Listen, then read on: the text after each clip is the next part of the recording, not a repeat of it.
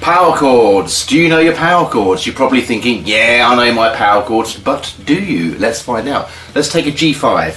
Here's a G5. It's just two notes, G and D, stacked together, which means the D and the G string is a G5. Here's a G5.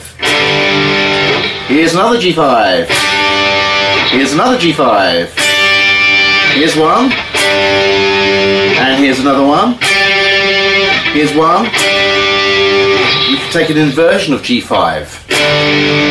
We could play the D string and the 12G, or we could play the 12D and the open G.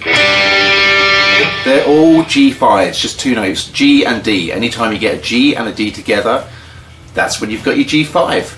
And here's another idea. Let's take our G5. I'm going to count up 4 through the major scale. So G, then to A, B, C.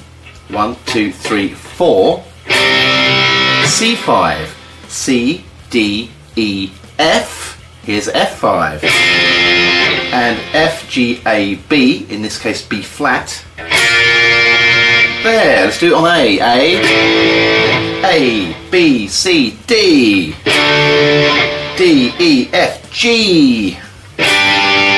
G, A, B, C. Try that.